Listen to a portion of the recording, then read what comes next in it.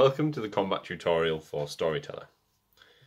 Today I'm going to teach you how to set up a combat encounter.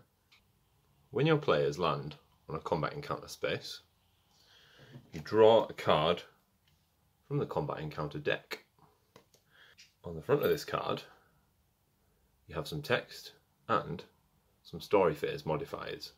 So whether you're in the beginning, the middle or the end depends on what enemies you're fighting. If we say we're in the beginning, we'll be fighting 3 zombies. If we're in the middle, 3 agile zombies. If we're in the end, 3 armoured zombies. So, because the principles are the same, I'll look through the enemy deck and find 3 zombies. There we are. Those are our boys. So we put 1 there, 1 there, and 1 there. Now, what we want to do is set up the HP and defense first. So we've got HP of 12 and a defense of 3. So these guys are pretty tricky. We take some of these counters.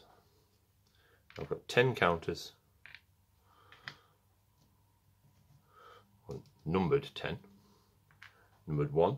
So that's 10 plus the 2 1s. That's for 12 total HP. And then they have 3 defense. So I'll take 3 defense tokens and put them next to them as well. Now this doesn't have to be neat. You can do it however you want, because hopefully your adventurers are going to be taking these guys out fairly quickly. So that's how we set up the encounter with the HP and defense.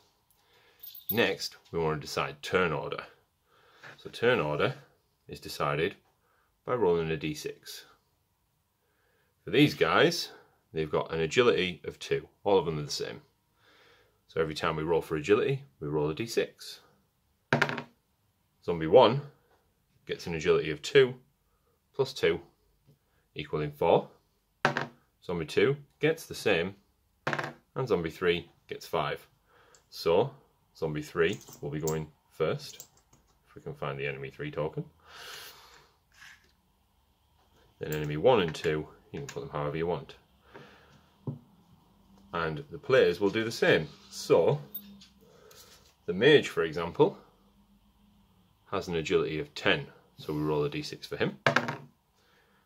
That's 13. So the mage will actually go before the zombies. And that is how we set up a combat encounter. You can do the same for bosses too. So let's remove the middle zombie. Keep these set up so you know what they look like.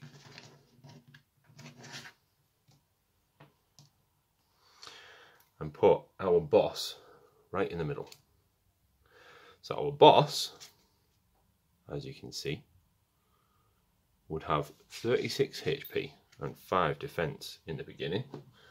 So 3 10 counters, 1 5 counter, and 1 1 counter, and then 5 defense. It's as simple as that.